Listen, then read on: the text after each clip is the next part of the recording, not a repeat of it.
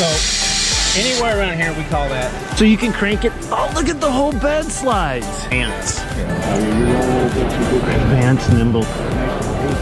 Slow ride. And that will literally like just dump the material straight, almost straight off. Right here, instead we have a collar sleeve that we use. So here it is right here. Yeah. Good morning, you guys. Hey, check this out. The NATDA, which I think stands for the National Association of Trailer Dealers Association, welcomes trailer dealers and any operating dealers such as RV, auto, marine, power sports, heavy equipment, and agricultural machinery that has a brick and mortar location where trailers, truck beds, or similar components are sold, rented, or maintained. But look at this. If you scroll down here, public, the 2021 NATD Trailer Show is not open to the public. This is a tough show to get into, so let's go get into it.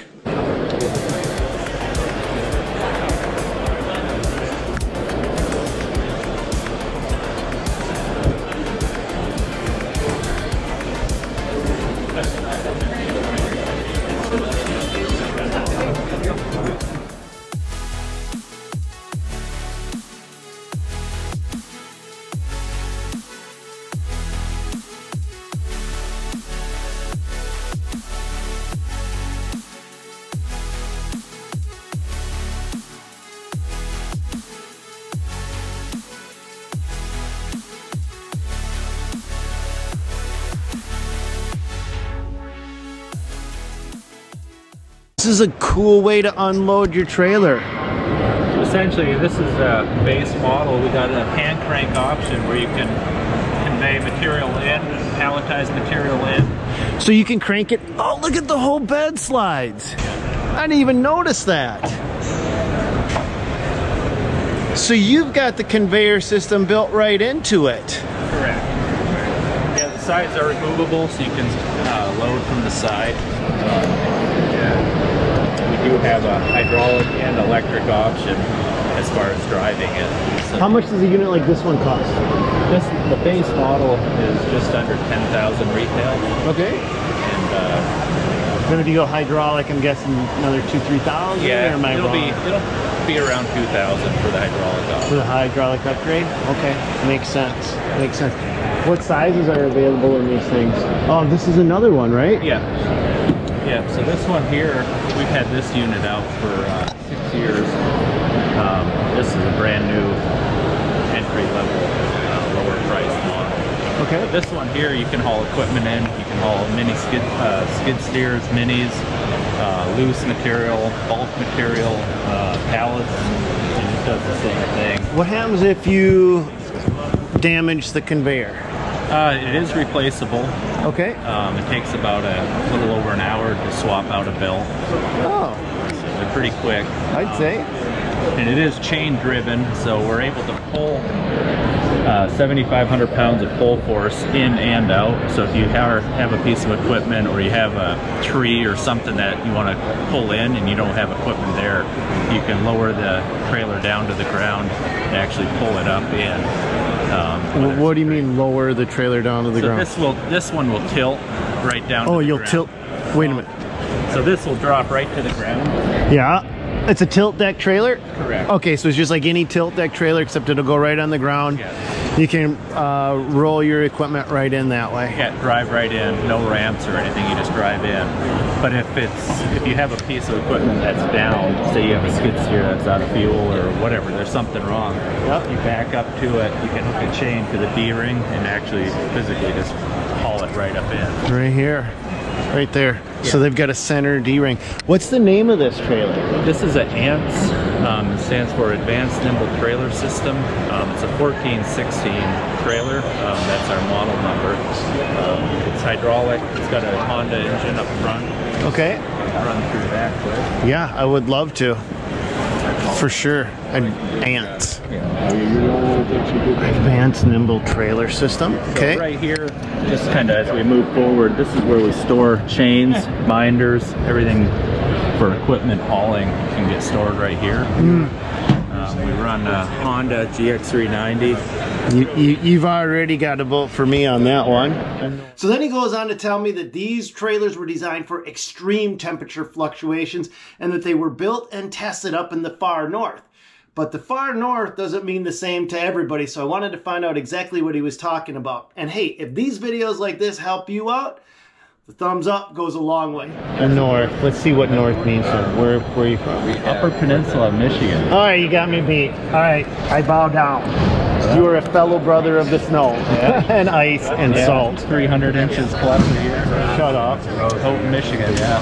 I usually don't tell people I don't know to shut up, but 300 inches of snow, dude. Yeah, I think the 10-year average is over 250. There we go. It's snow country. If you're into snowmobiling, go up there. Huh, I'd say. Ice fishing. So yeah, I see you guys got a nice heavy-duty hitch on there, or chain on that for sure. So with this, we've had it out on the market for 6 years. We have had 0 failures. We've had 0 issues. It just works. We've frozen the bed right to the trailer, testing-wise, and 13 below 0, and it pops it loose.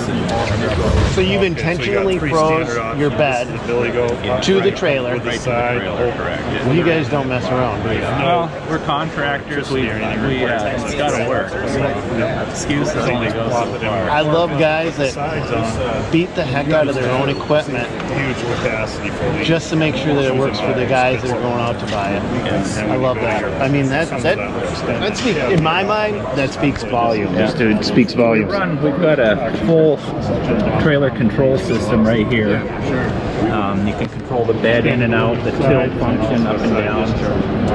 Also, we do a handheld remote. So while you're in the cab of your skid steer and you have a load of gravel, you can pull up in your remote, start the machine, dump material right in, go run it. So it's very clean, very little debris on the ground.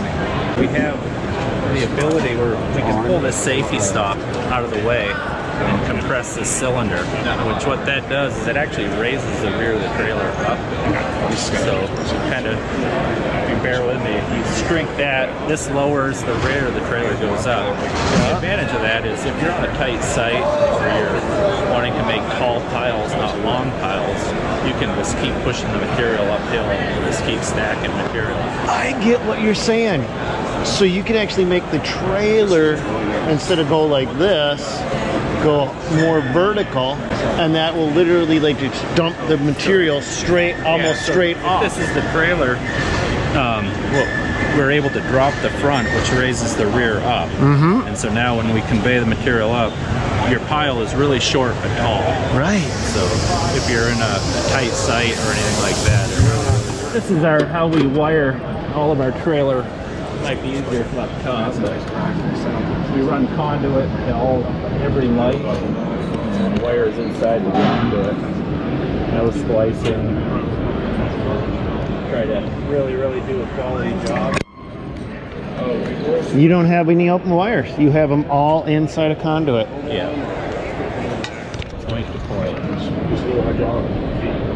On this next segment, guys, I wanted to include something for you guys that didn't live within the city limits and maybe had to travel a long way to go find trailer parts.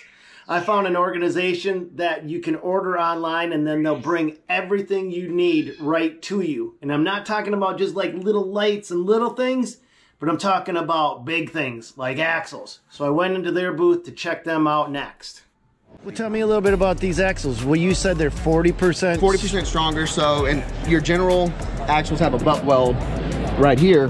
Instead, we have a collar sleeve that we use and we weld that together. So a lot more contact. You're not taking off, beveling this to add more strength. You're adding strength to what's already strong. Okay. So we 7-year warranty, 3.5K to 8K, camber and straight, ready to go. And drop. 4-inch drops as well.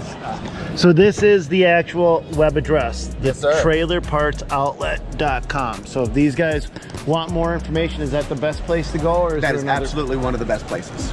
Okay. And you guys offer a full service of other parts and equipment, not just axles? Anything and everything.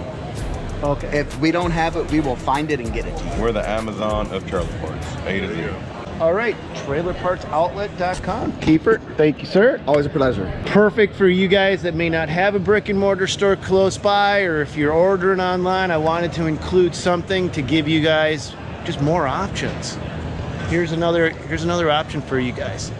All right, guys, that's going to call it for this one. But again, if you guys like videos like this, hit that thumbs up button and let me know what you think in the comments down below. But we've got another trailer video coming out tomorrow. Tomorrow, I love you tomorrow.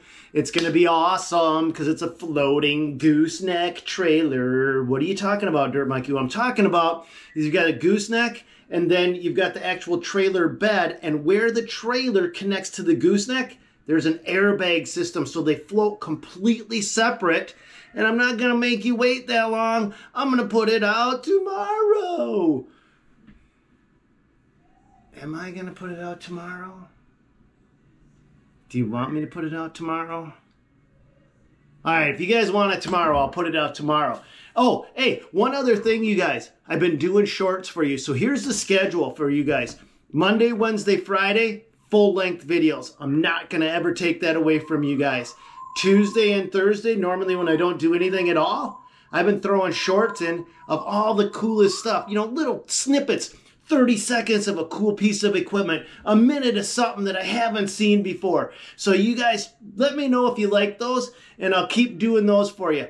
But I want to hear from you. If you want more, if you want that floating gooseneck thing tomorrow, I'll put it out tomorrow. God bless. Go get them, you guys.